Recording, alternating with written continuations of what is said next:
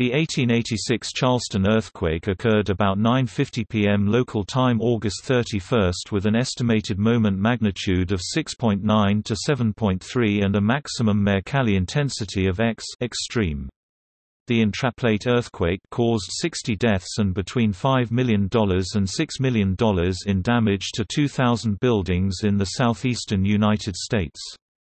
It is one of the most powerful and damaging earthquakes to hit the east coast of the United States. Very little to no historical earthquake activity had occurred, which is unusual for any seismic area.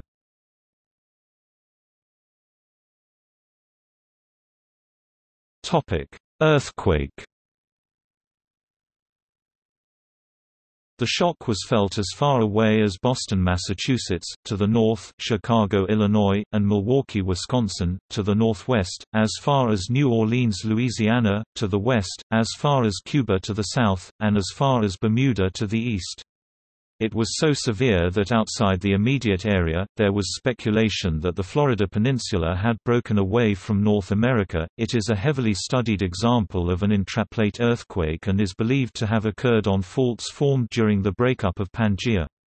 Similar faults are found all along the east coast of North America. It is thought that such ancient faults remain active from forces exerted on them by present-day motions of the North American plate. The exact mechanisms of intraplate earthquakes are a subject of much ongoing research. Sand boils were common throughout the affected area due to soil liquefaction.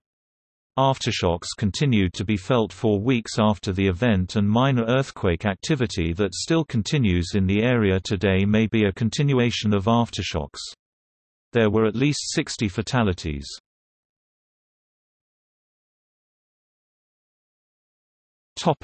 Damage. Within the city, almost all of the buildings sustained damage and most had to be torn down and rebuilt. Wires were cut and the railroad tracks were torn apart, cutting residents off from the outside world and vice versa. The damage was assessed to be between $5 million and $6 million. Major damage occurred as far away as Tybee Island, Georgia, more than 60 miles away, and structural damage was reported several hundred miles from Charleston, including central Alabama, central Ohio, eastern Kentucky, southern Virginia and western West Virginia. The old White Meeting House near Somerville, Dorchester County, South Carolina was reduced to ruins.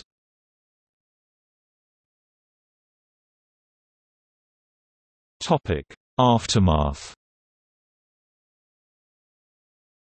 Earthquake bolts were added to existing unreinforced masonry buildings to add support to the structure without having to demolish the structure due to instability. The bolts pass through the existing masonry walls, tying walls on opposite sides of the structure together for stability.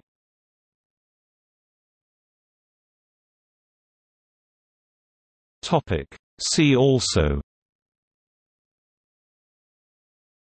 Geology of the United States, List of earthquakes in South Carolina, List of earthquakes in the United States, List of historical earthquakes.